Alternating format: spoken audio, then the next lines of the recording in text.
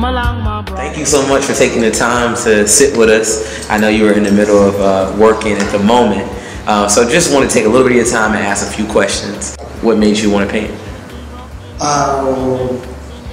Initially, I think so is the life. You know?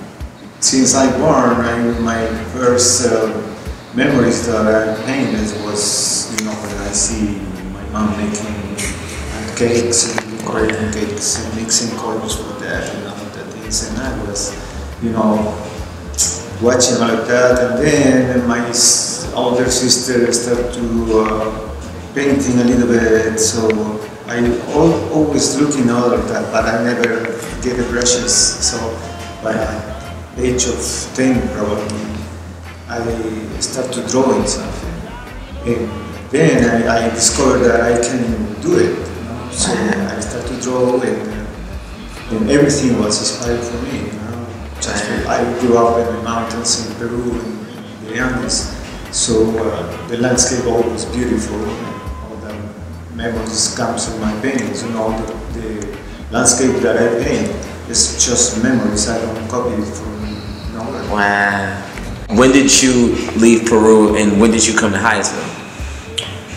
I lived Peru, but that was not just to come here. First I went to other countries, and then I came here in '98. So I came as a musician with the band, really band. So it was for 10 weeks, but I discovered that this beautiful place to do things and everything, you know.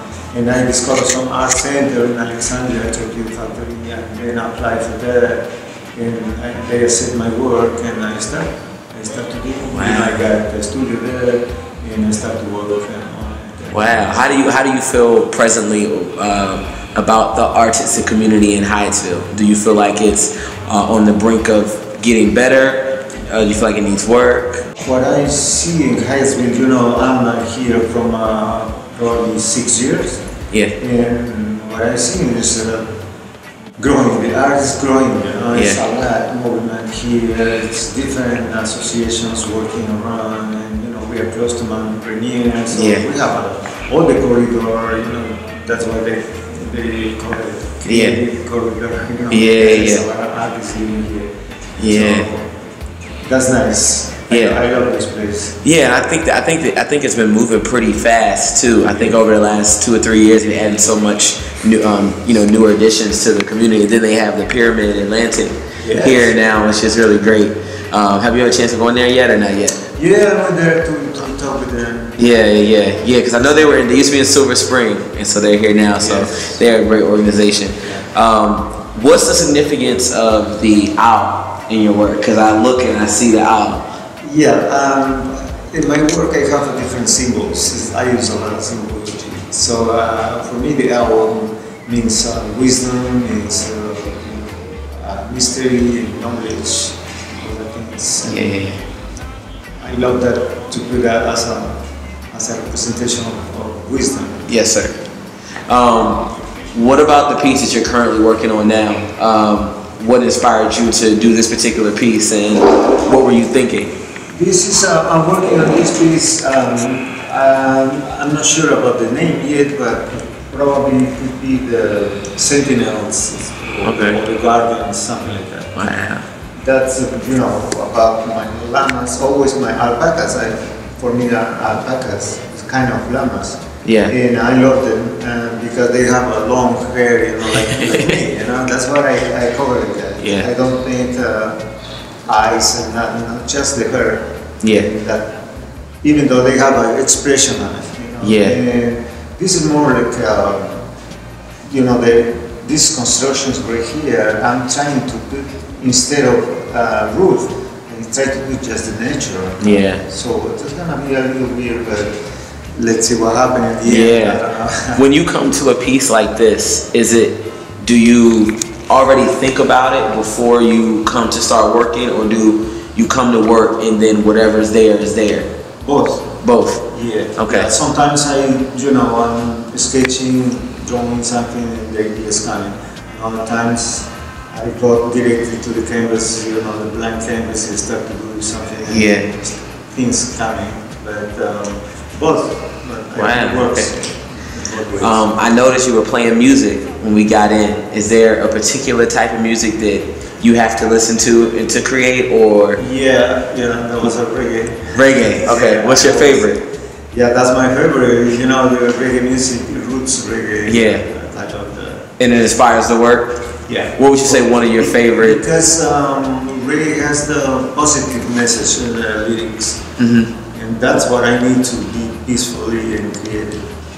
What's your favorite song, reggae song? Well, besides Bob Marley, yeah, of course. Burning Spear, Steel Pulse, I love them. Okay. It's roots. Okay. Roots reggae. Okay, and then other than that, I know at the moment you've been showcasing from here in the gallery, yeah. Right, at Renaissance. How did it go? Did you have, I know you had a couple, I guess, events so people could come through and look around. Has it benefited you? What do you think about the entire process of having your work display here? Yeah, well, it works. We just started, so we need to push a little more. It's gonna come. But it's take a little while because it's like Hyattsville, it's growing every year. So the same thing, this is gonna work. What do you feel as far as the marketplace for art, and do you feel like this area that people have a certain level of appreciation for it, and as far as purchasing it, how do you feel? Well, like I said before, this is growing. It's just started like 2 or 3 years ago, and so it takes a little while. But people are coming, visiting the gallery and enjoying when I'm working here. Yeah. So, and I can wait. The weather changed to be outside, painting outside. Because I love to paint outside, so that's people like to see me outside. Yeah. Painting, they come to. And it's not just canvas work, because I saw you also do apparel sometimes, and like the jackets. I do designs on jackets and pants. I try to be creative. Yeah. Always creating something. Yeah. Okay. Well, last question. What do you, I guess, overall think that, or you would prefer that people take from your work when they are looking at whether it's canvas work or whether it's even on apparel? What is it that you want them to take away from it when they see it, or how does it speak to them?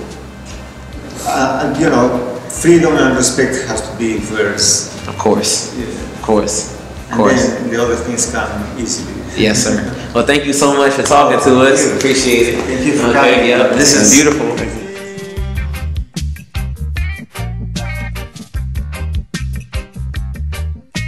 The 50 sap, the 50 sap, the 50 sap, the 50.